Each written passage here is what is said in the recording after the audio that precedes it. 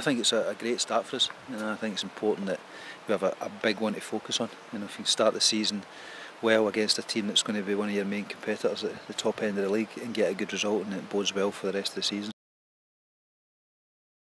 It's a tough league, I think, with the three teams coming up. Decent teams, big teams with some good support behind them as well. A couple of big teams coming down. So yeah, it's going to be a tough league, but it's one that you want to play against good teams. You want to test yourself, and you want to show you can beat these teams. I'm hoping to tie up a couple in the next week, hopefully. We've agreed things with them and their clubs, so we're not far away with that, but we probably need to add another 5 after that. They've got talent, but they've got to prove that they're ready for this level. And it's I've been pleased with the way they've looked after themselves over the close season. They've been in here working really hard to make sure that they give themselves the best opportunity to get into the team, and they will get opportunities over the close season. Over the pre-season, it's up to them to take them, and we'll see where they go. Dean will still be a big part of the squad. He'll still play a lot of games next season, but I just felt that I had to be honest with him and say, look, this is the way that I see the team going. And at a period with a few chats, Dean had a think about it. I spoke to his family and made it what I believe is a correct decision for him, because he's still got a lot to offer this team here, not just on the pitch but off it as well. He will still be captain, yeah. So I think it's important that we keep that continuity. And he's a really good character to have about.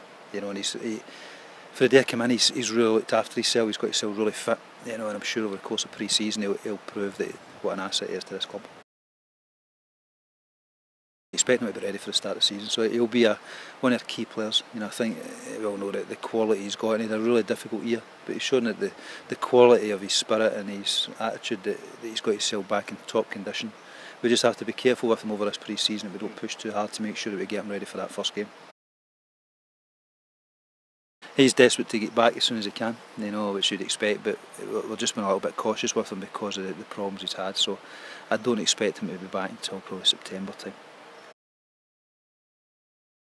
I felt it was a decent deal. They came in early and it was an offer we didn't think was right. I spoke to George a couple of times about it and said, look, it has to be right for both sides. It has to be right for you. I gave him my opinion on what I thought the move for him was, playing wise, and then I looked at perspective for the club, and eventually we got a position where I felt it was right for both sides. George is happy, we're happy, and we move on and we wish him all the best.